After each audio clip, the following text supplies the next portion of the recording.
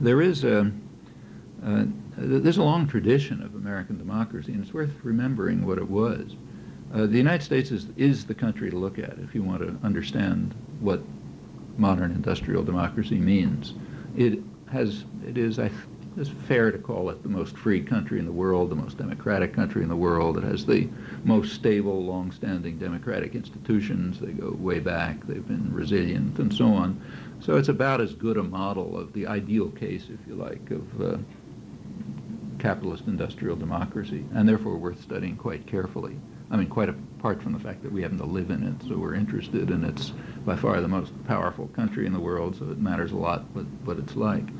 And it's an interesting history. You should study about it, in my view, in junior high school, but at least in, graduate school political science courses, but it's not really much study. The place to look at the nature of American democracy, the obvious place to look, is in the Constitutional Convention. The debates on the Constitutional Convention, which laid out the framework of what became American democracy, and they're interesting. They're not much read. What people usually read is the Federalist Papers. I'm sure you've read those. But the Federalist Papers are a misleading source. The Federalist Papers were propaganda, remember. They were written in order to convince the public, who didn't like what was happening much, to convince them to accept the new constitutional system. So when you read the Federalist Papers, you're reading a kind of a watered-down version, a prettified version of the thinking that was going on.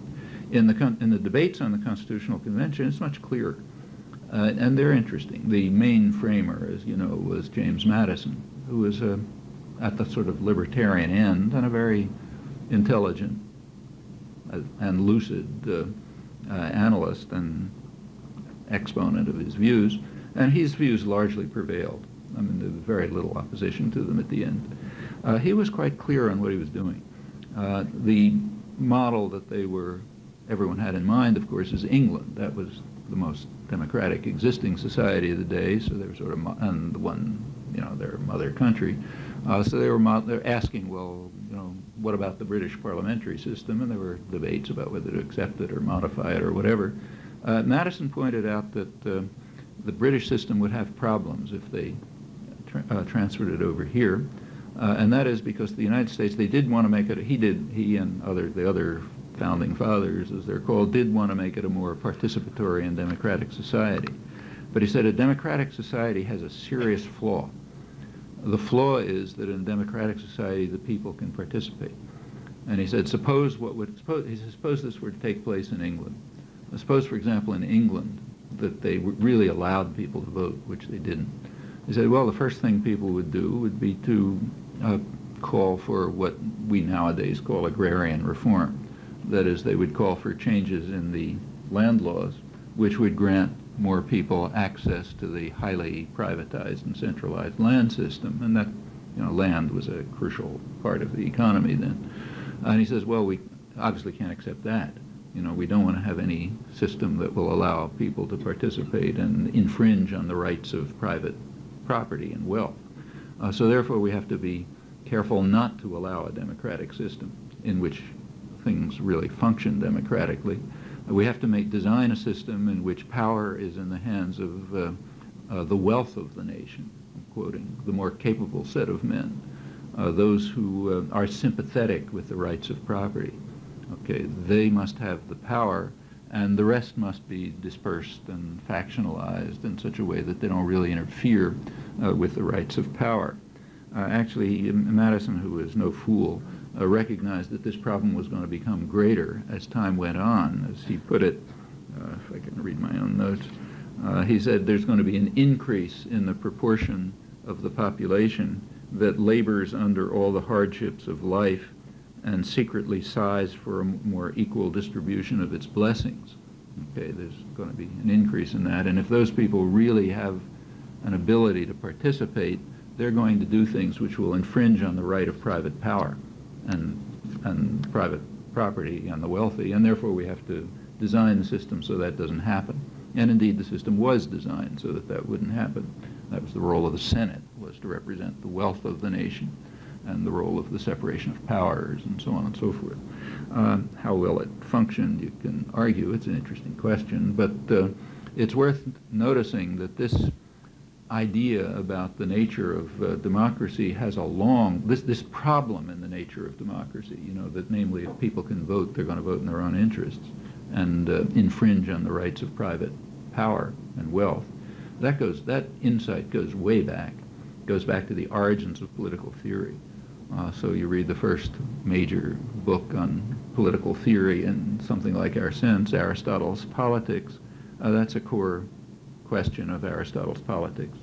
Aristotle distinguishes tyranny, oligarchy, and democracy, and has a long, elaborate discussion of each, and favors democracy. He didn't think it was perfect, but he favored democracy as the best system. For him, a democracy was very straightforward. It meant a community of equals, or to be precise, free men who are equals. And that phrase, free men, is rather crucial, but put that aside for a moment. A community of free men who are equal and participatory. Unless it's equal, and they can't be seriously participatory, he noticed the same problem that Madison did.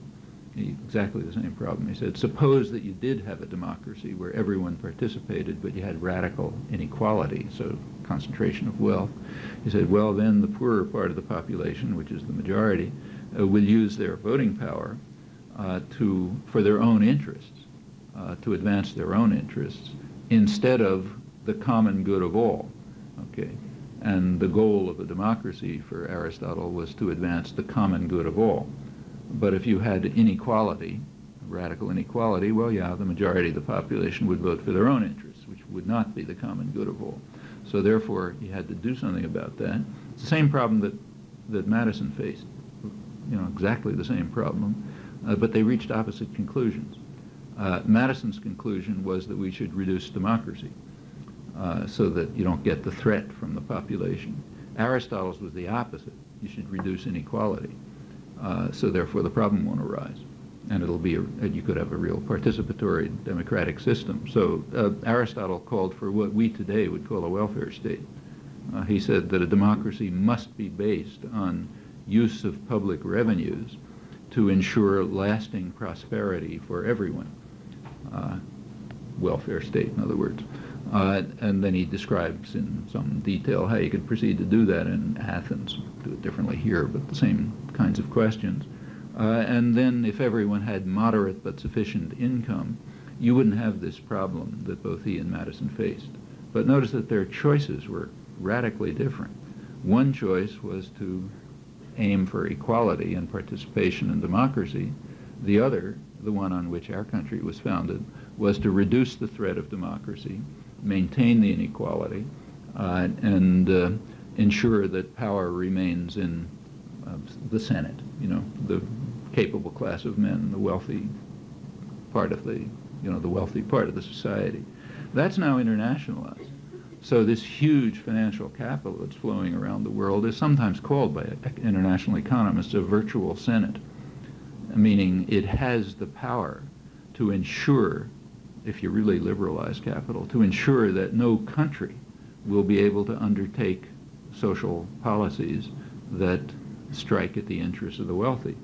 Because if any country moves in that direction, the capital quickly flows out of it and the country goes down the tube. So it's a virtual Senate, you know, kind of a generalization of Madison's Senate. And the opposite of the Aristotelian conception of democracy is necessarily based on a welfare state and equality. To go back to that word free men, a democracy for Aristotle meant men, you know, not women, and free, not slaves, you know, or aliens.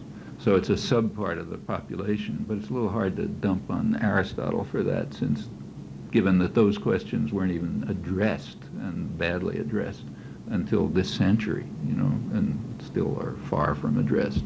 But that's a significant qualification. But the principles are there, and they come right up to the present.